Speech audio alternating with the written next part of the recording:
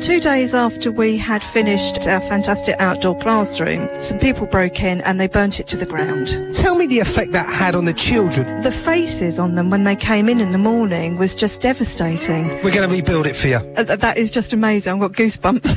Yeah?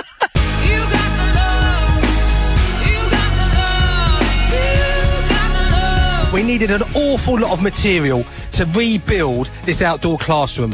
That has been given to us free, and I'm talking about over £1,000 worth from our great friends Parker Building Supplies. Gary from GCS Fencing and Landscaping built the outdoor classroom before. He's come back and he's going to be the head builder, and he needs help. Toby, say hello to Jack the lad. Hi, Jack.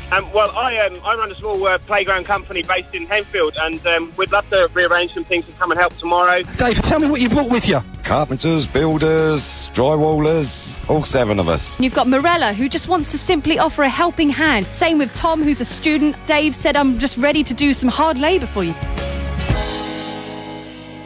Look at it now, Christine. What do you think?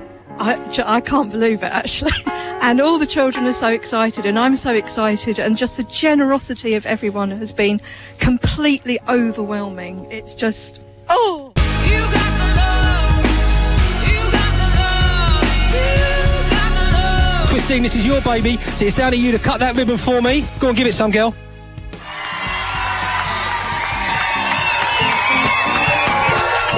This has been done by the people of Sussex for free. We are Sussex by the sea, and we smash this to bits.